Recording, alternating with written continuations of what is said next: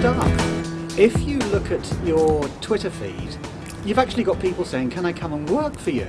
Surprised? Yeah, but I can't sack all the staff I've got. You're not allowed to, are you? The employment law means that if someone's worked for you for a year or two, you're stuck with them forever unless they do something terrible. It's something I still can't get my head around. A member of staff can just give a week's notice and leave at any time, but as an employer, I'm not allowed to do that. I think that is absolute nonsense. I should be able to sack any member of staff with a week's notice, whether they work for me for a month or for 10 years. If they're no good, then I should have that option. Given that attitude, doesn't it surprise you that people want to come and work for you?